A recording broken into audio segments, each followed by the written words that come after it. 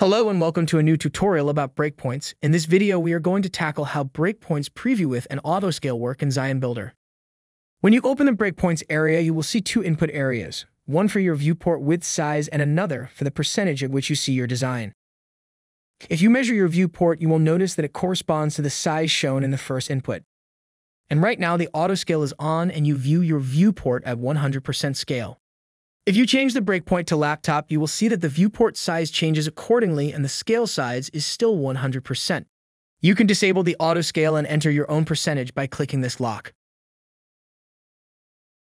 If you click the lock icon again, then your design will autoscale back to the full width of your viewport. These options will be useful when working on a smaller screen or with multiple panels open. If you open your tree view panel and check your breakpoints area again, you will see that even if your viewport with size is the same, you are seeing it at 81% because it autoscaled. If you disable the autoscale, you can see your design at 100% scale again, but because the viewport size is bigger than the preview area, you now have a bottom scroll bar for you to use to see the rest of the design. You can also open your options panel and toggle between autoscale modes as desired. Another thing you can do is resize your viewport to see how your design looks at various resolutions.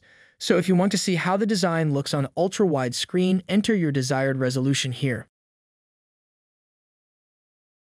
If you want to remove or add new breakpoints, you can do so from the Edit Breakpoints button.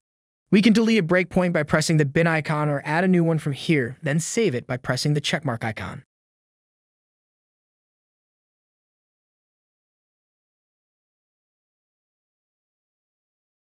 Let me now demonstrate how to apply different styles to different breakpoints.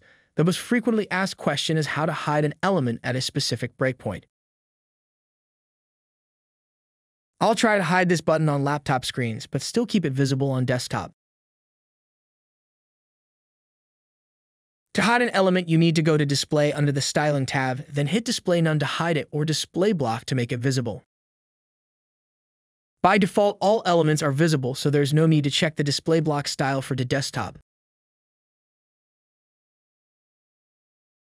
Now if I go to the laptop screen and check None, my blue button will be hidden, but on desktop will still be visible. Notice how all the breakpoints under the laptop screen have the button hidden also. That means that the precedent breakpoint styles will apply to all next breakpoints that have no styles. So if we want to display the button for the tablet, now we can select Display None.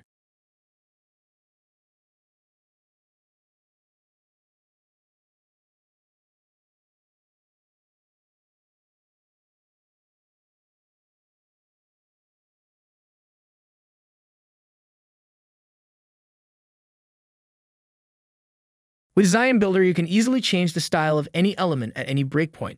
This concludes our brief breakpoint tutorial. Subscribe to our YouTube channel to see more videos like this. Thank you for watching. Bye-bye.